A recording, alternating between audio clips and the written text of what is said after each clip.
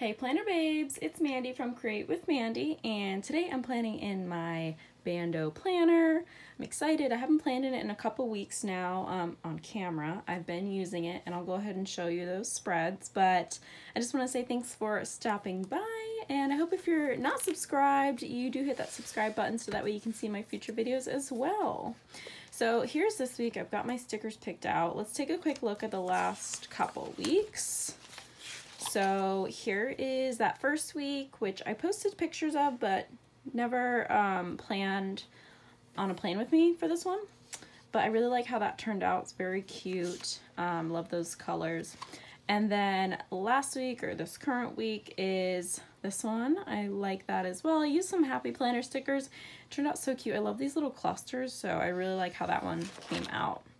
Now, for this week, I was super inspired by a spread from Cassie, and I can't quite remember her Instagram handle, but I think it's Sassy Cassie Plans or Sassy Cassie. Either way, super cute. She used these watercolor Valentine stickers from my shop. She layered it with some washi. She used a couple other sheets from my shop too, like the aesthetic collage circles, but oh my gosh, it turned out so cute, and I just love how she did it. And I'm going to basically kind of make an inspired spread from that. So she basically did like 4 clusters, and I just loved it. I have to do something similar. So I'm gonna go ahead and use these for sure, and then I have some other sheets here that I'm thinking I might use. So she paired some clear florals with it, and so I grabbed the clear florals from my shop.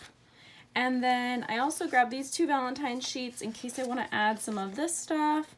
And then the trendy collage circles, because she used circles, and I always love using circles in my clusters as well. So we'll see how that goes. I think it'll come out cute. And so let's go ahead and get started. So I think one of the first elements of a cluster is washi. So I'm gonna go ahead and start, and I'm just gonna do whatever. I don't know. I'm not really gonna plan this out like too much.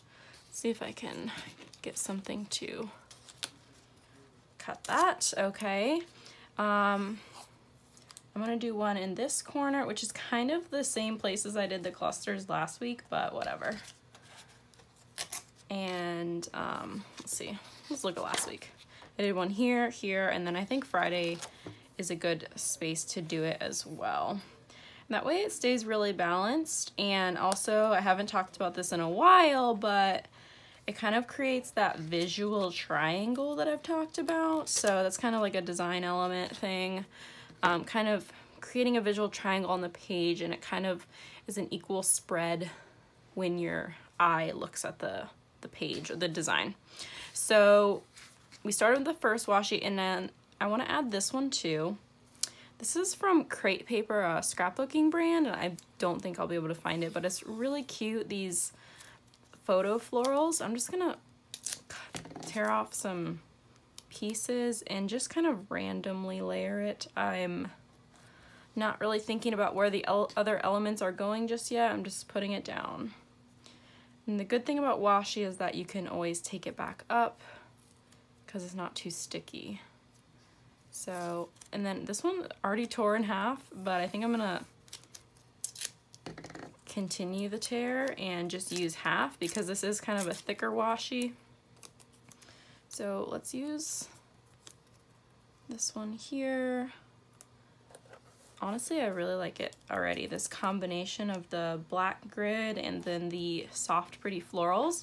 I think that's a really good design combination if we're talking about design elements. You've got like kind of like a harsh like color, this dark black with straight lines, very symmetrical, and then you have like a photo real life element that's soft and delicate, and sometimes those are kind of the 2 best things that match together. Something like conflicting that doesn't really make sense, but it looks nice together.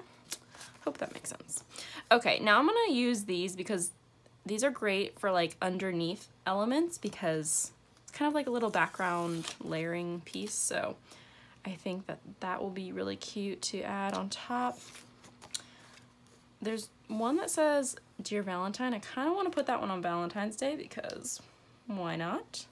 that would make sense. So let's go ahead and use that one there.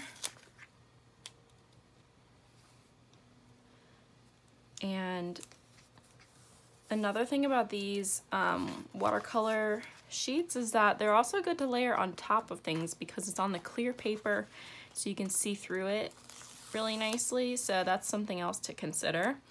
And I might do that with some of those smaller ones. Okay, cute, cute. Okay, and then I think I want to add some florals, and I think I just want to use a couple of these that kind of go with the palette here, the color palette. So I feel like these will go nicely. Maybe the red one too, but I think we're good. That's kind of one for each cluster, so that might work nicely. Kind of like how that looks, and then maybe like a flower on top. One of these. Ooh, that's really pretty. Oh my goodness. So I feel like this is very, very inspired from Cassie. So if you're watching this, Cassie, thank you for the inspiration. I absolutely love it. I shared it on my story, so definitely go check that out. Maybe I'll share it again when I post this spread. Let's see, let's grab maybe this one and a leaf. So the fun thing about these florals is that this is one of my original designs that I've had, you know, back when I started my business over a year ago, and I'm just now making it available in a clear sheet, so that's really fun. And so it's kind of like a revival of this sheet, because now you can get it in clear. Okay, let's grab this one. Maybe just do something like that. I don't know. Just kind of doing whatever I think. I don't know. There's no real method now. I'm just kind of layering some stuff. So that's really cute. I'm not a fan of this orange here, but in this gradient circle, but I can cover that up with maybe one of these things. I love these doodles, Valentine's doodle sheet. Maybe a little male. It's cute. So maybe we'll sprinkle some of these in the cluster and really make it just fun and very Valentine's Day-y. Love it. Super cute.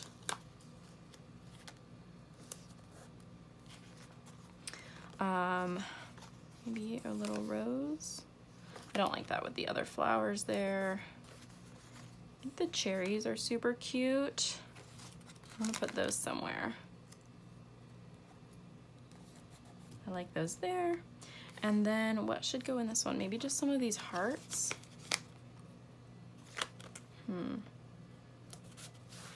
The single heart, the bottle of wine. Just do the little single heart for now. And there we go. So talking about how you can layer these on top of things. Now, if I were to add some boxes to this spread, you know, boxes to write stuff in or whatever, I think that would be a good space to layer one of these like on top of the box to write something in. But I don't think I'm gonna do that because I really like how this is, and just it's pretty simple. I like it, and I tend to like just use too many stickers sometimes, which you guys know.